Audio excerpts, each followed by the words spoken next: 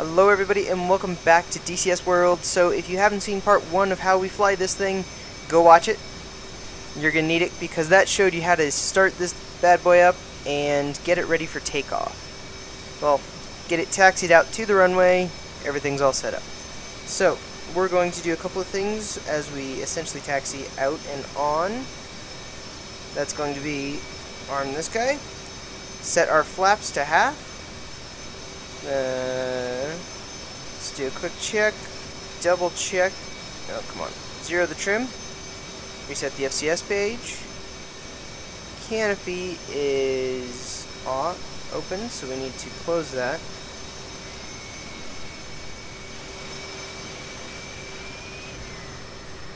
Neat. Oh yeah. Alright, canopy is closed, airs are cleared.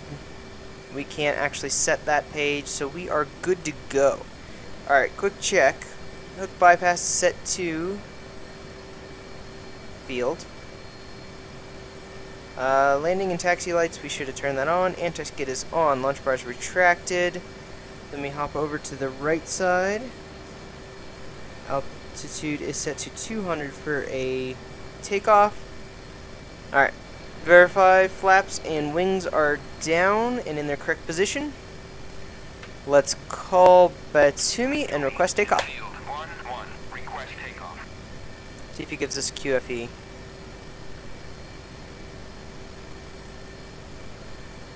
He might. That's weird. Because if we're at 2992, that would be weird. I think he ignored us. Try again. Request takeoff.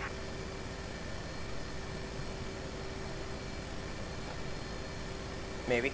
Come on. Maybe. Is there somebody else on final? I think he's just ignoring us. Well, with that, feet off the brakes, give her a little bit of gas. We're going to ignore him because he's ignoring us.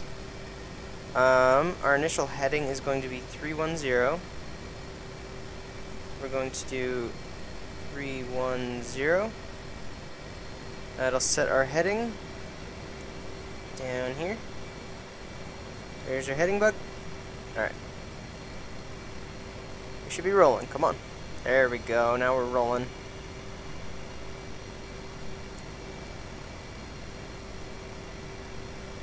Cords are doing all the funky stuff. Alright. We are good. We should have been cleared for takeoff, but we're not, so we're pretending we were. He's going to call back in just a second, probably. We don't need the extra 30 feet of runway.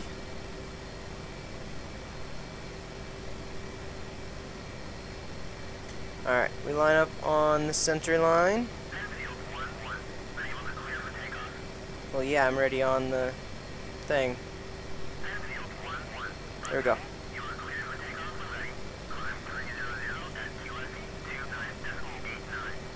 Two 989. We're gonna go down here.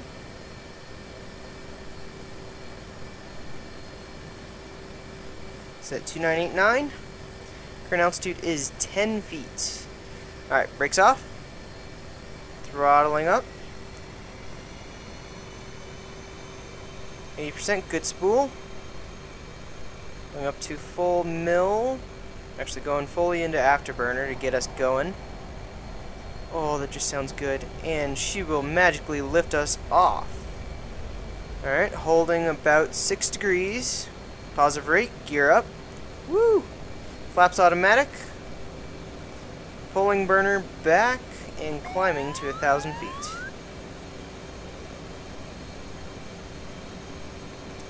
Alright, so we are actually going to navigate out to the carrier. So, I know it's generally in this direction-ish.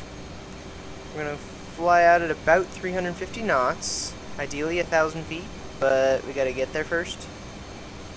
We're going really quick. Alright, so, navigation portion. We are going to set our TCAN, turn it on. I know the carrier frequency is 2, set that to enter. We are navigating, so we're going to set you to the HSI. HSI. I've got that set on 2. I can see the carrier off to my left. For whatever reason, it's not picking up my TCAN. It's not picking up this guy. That's extraordinarily unfortunate. We might just be too far out. There is that possibility. So we are 1,000 feet. We're going to try and come in at 350 knots. I know he's got a rough heading of 270. Actually, he's flying 28. Sorry, he's driving, steaming 280. And we're going to set our heading. Well, heading's good. We're doing 350 knots, 1,000 feet. We need to increase altitude. We'll do a direct in. It's unusual that you get a direct, but we're going to go direct. And just out of curiosity, I'm going to plug in my TCAN, channel 1, see if that pops up. And it's not, which is a little weird. INS is on, it's all good. Let's plug it into 16, that's Batumi. Clear. TCAN 1-6. It's Batumi, it found it. Okay, there's the carrier. Unfortunate. We are drifting a little right and coming up a little bit. Also a little slow. Let's drift a little left. We're Webster auto, let's set you clear. TCAN 2, enter. See if you ever pick it up. It should pick up the carrier, but for whatever reason it's not. Anyways, we have the boat in sight. We're going to call them A-18C John Stennis inbound. 1-1 inbound. Down here.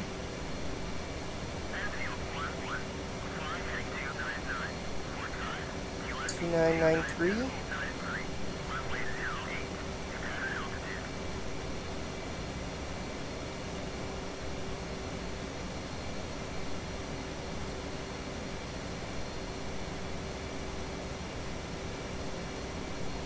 So, we're actually going to join the pattern. Ooh, that's a little zoomed. We are definitely going to join the pattern, doing 300 knots at 2,000 feet. So that is essentially the minimum. So the pattern you fly is 1,000. So we're going to do this at 2,000, and it steps up every 500 feet, I believe, starting at 1,500. So we're going to start at 2,000. Once we've been cleared to land, we will fly. Yeah, we will come down, and we will essentially. Well, it's going to be interesting to say the least. Essentially, we fly it at 2,000 feet, do basically a left-handed gigantic circle until he says we are cleared to come down, and then you can stack every 500 feet. So there's us at 2,000 feet, then they can have another flight at 2,500 feet, 3,000, 3,500, etc. Sweet. So now, at this point, we would switch over frequencies. We're a little fast. We're going to fly this pattern at... Ooh, let's go 350. We're getting close, so we are going to ping him. Or not. Why is he not requesting? There we go. Okay, so we are in the pattern at 2,000 feet, and we are going to do a descending behind us. So, we are on the carrier, which I can't see. Grr. I think he's right below us, so we're going to make a left hand, staying at the same altitude turn, roughly 30 degrees of bank. keeping that 30 degrees, keeping our altitude until we get to 190. 190, we can descend all the way down to pattern altitude. There's the boat. So we're at 2,000. We're going to do a slightly extended. No, we got to descend down to 800 feet from 2,000. So we're going to be throwing out all sorts of fun stuff. Wow, I'm terrible at maintaining that 30 degrees. So this does take a while. The boat's way out there now. And when we hit 100, at that point, we will be rolling out. Because then we will be essentially perpendicular to them. Just kind of going to leave the throttle settings where they are. We ideally should be maintaining the same speed, but it doesn't really matter. Usually they would give you a speed to fly the pattern when you arrive, or they just don't care and you can fly whatever you like. So at the moment we're flying that. There's the boat, quite a ways out there. 6 miles, so we were supposed to be flying about 5 mile pattern. Alright, there's 100. We're going to pull back a little on the speed. Maintain our turn. Actually, we're going to do a little bit less. It should be about 1 minute to go around to the left in a standard turn, so we need to send 800.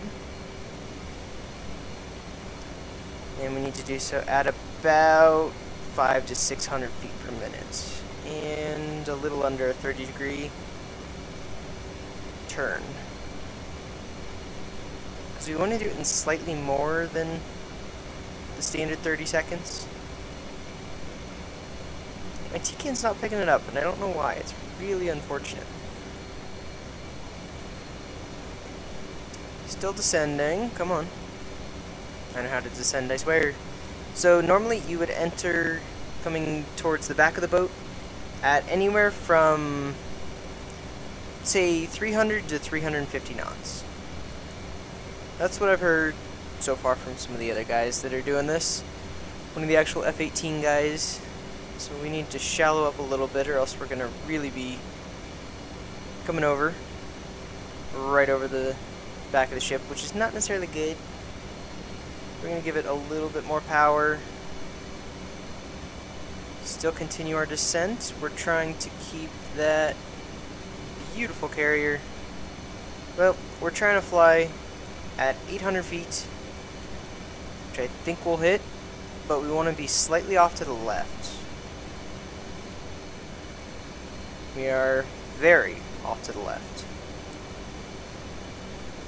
It's a little too far. Pretty close on altitude. So pull back on the speed a little bit. Alright, we're at 770. There goes the carrier. I like it. We're going to give ourselves a little extra room. Normally you would do this anywhere from right over the deck out to, essentially everybody has to stay within 5 miles of the carrier. So we are going to brake 30 degrees, pull all the way back, speed brake as necessary, flaps staying at auto, and at some point in this turn we are going to hit 250 knots. At that point we extend the gear, set flaps to full, drop our hook, that's 250, set flaps to full. Oh boy, maintaining this. Hook down, go bypass, skid off, lights off. Nope. Descending into the drink. Not a good pattern.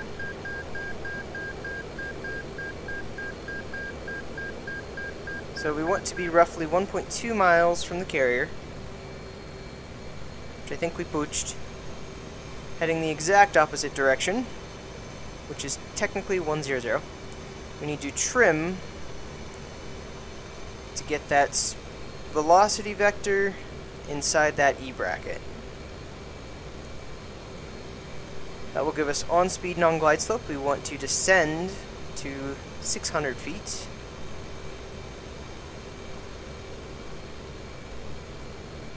We're controlling altitude with speed now.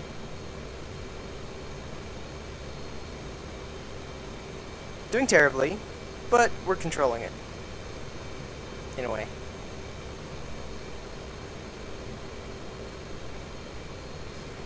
Alright, we are just about... That's 1.6 miles, so we're going to have to extend slightly. We are a little too close. We're making our turn because we can see plenty of beam. Adding a little throttle. Too much throttle. Maintaining that 30 degrees of bank. We need slightly underneath the horizon. 30 degrees. Slightly underneath, maintaining about 350. 350 is a little much, especially for this. Let's maintain about 200. We are way overturned, so we are not even going to try this. This is going to be a missed approach. We are going to climb to 700 pattern altitude, which is about 500 feet. Falling out of the sky again. Great at this. The jet's not exactly reactive the way that I would really like it to be. The spool up time on the engines is insane.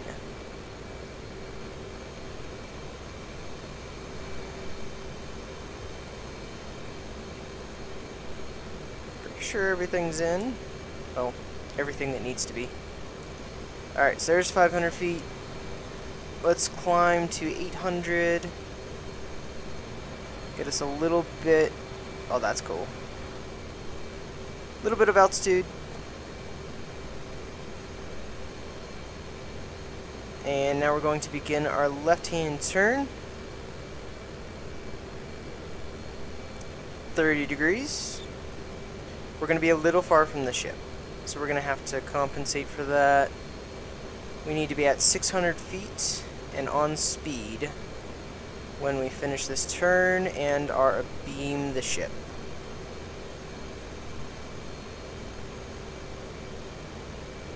That was definitely not my best approach. Alright, so we are at 700 feet. We are overturning a little bit.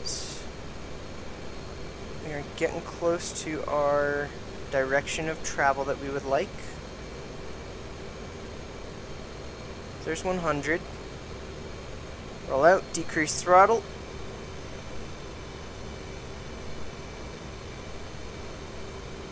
No, come on. Play nice. No, we need to be... Oh, there's 600. And abeam the ship. So add throttle. Make your left-hand turn 30 degrees.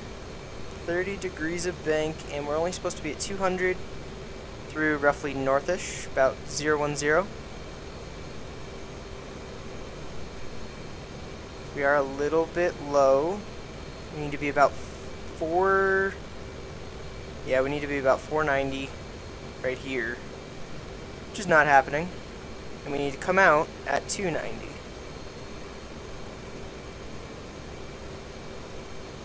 Which is also not happening.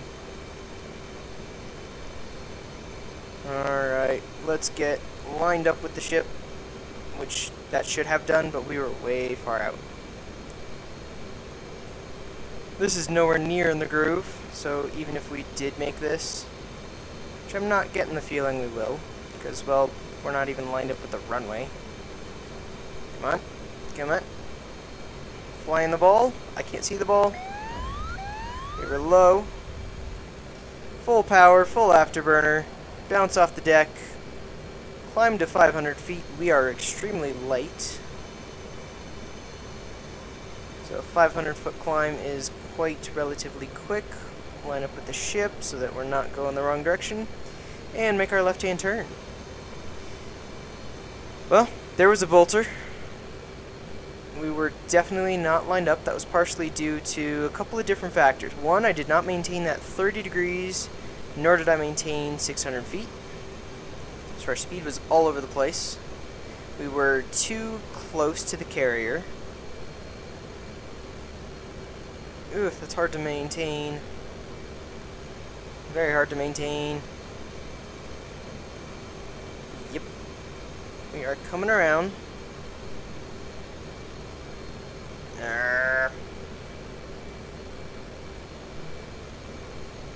There's 100. Cut the throttle. Well, not cut, but maintain altitude. Wait till we hit abeam the ship. We are just about in the right place. Let's not blast through it. That's the back of the ship. Let's add power. Rotate 30 degrees. Alright, we need to be at 490 at 010. That's the goal. We're going the wrong direction.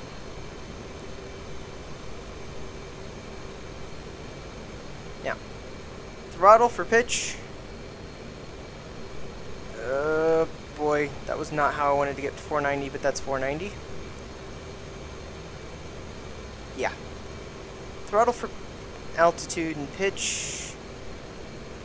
Oh boy, we're coming in interestingly, to say the least. Oh, come on, that was good. You need to line slightly to the right of the ship. We also need to do some ball flying, which I really can't do. I'm terrible at it. So I can never see the ball.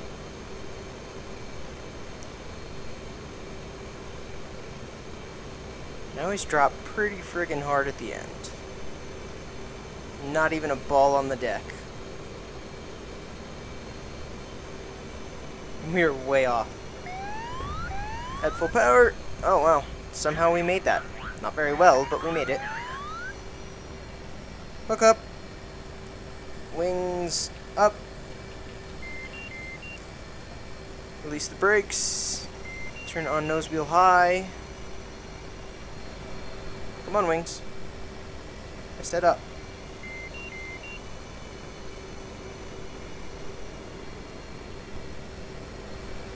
There we go.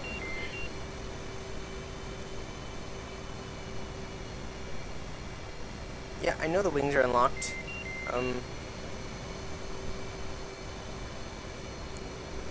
We are going to taxi over here. Oh, there's half of our problem. We landed really heavy. That was most of our problem. And for whatever reason, 27 knots is absolutely destroying any ability to line this thing up. Well, shigs. Alright.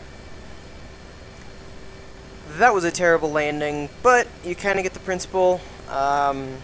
600 feet on entry, on speed, flaps extended, gear out, and yeah, then you make your 30-degree bank turn to the left. You extend, actually no, 30 degrees to the left, going down about 200, 220 feet per minute. Then you need to be at 490 on the 90-degree from the ship. Then as you come out and you roll out, you should be about 290 on speed, on glide slope, and it should just take you right in. It's a lot harder to do, as you can kind of tell, but that is the general principle of it. We made it on the ship. We did it incorrectly, but we're here, I guess. So that'll be the end of this episode. I hope you guys enjoyed it. That was pattern entry and how to land on the ship.